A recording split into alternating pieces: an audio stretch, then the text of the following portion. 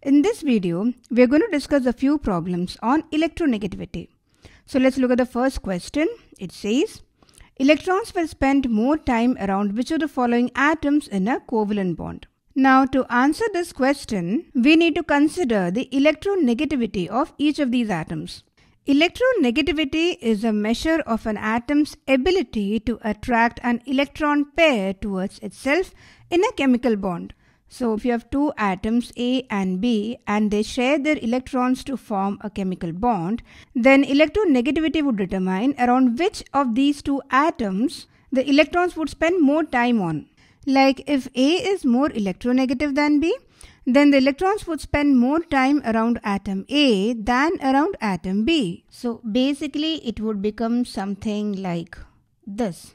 The electron pair is closer to A and farther from B. Now when we talk about the trend of electronegativity, we know that electronegativity increases across a period.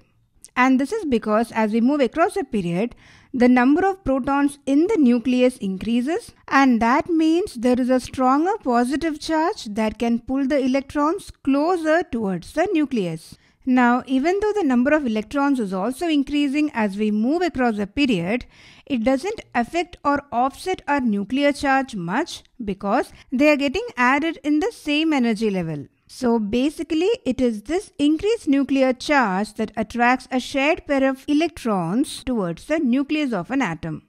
And as a result, electronegativity increases. So here we have lithium in group 1 and then nitrogen, oxygen, fluorine and neon.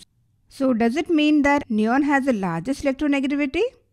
No. You see, neon is a noble gas with completely filled outer shell. It has Ns2Np6 as the general electronic configuration, and it has absolutely no interest in losing the stable electronic configuration by acquiring any more electrons.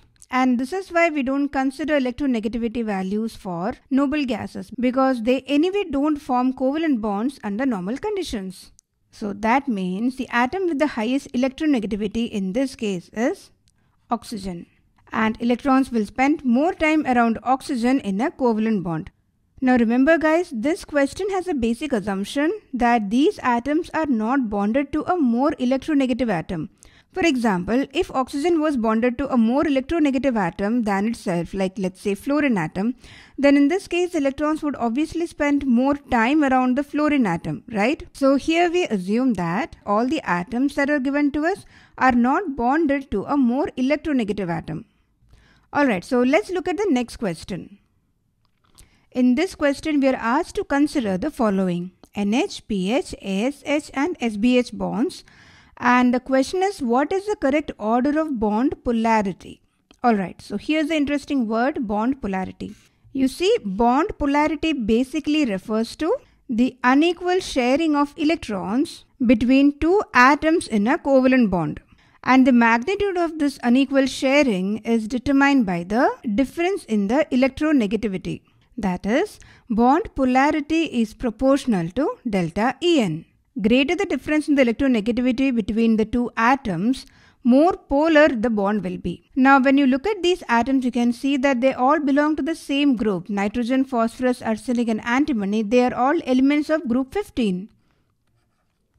And we know that electronegativity decreases as we go down the group. This is because as we go down the group, newer and newer shells get added, and as a result, the outer electrons are farther and farther away from the pull of the nucleus. Not just that, the nuclear charge is also offset by the shielding effect of the inner electrons. As a result of this, what happens is that the positive charge is not sufficient to attract the electrons in a bond, and therefore the electronegativity decreases. Okay, now if you look at the electronegativity values of these elements, they would be 3.04 for nitrogen, 2.19 for phosphorus, 2.18 for arsenic and 2.05 for antimony.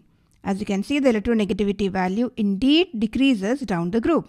And the electronegativity value for hydrogen is 2.2.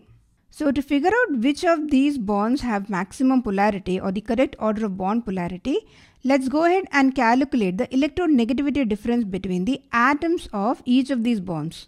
Okay, so for NH delta En, so we actually take absolute value here. Okay, nitrogen is 3.04 minus 2.2 for hydrogen, that would be 0.84.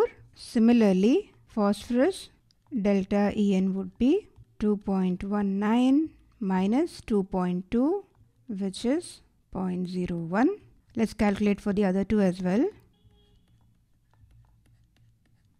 2.18 minus 2.2, 0.02 in the case of arsenic and hydrogen bond. And lastly, we have SbH, that is 0.15. So these are the values of the electronegativity difference between the atoms of all of these bonds.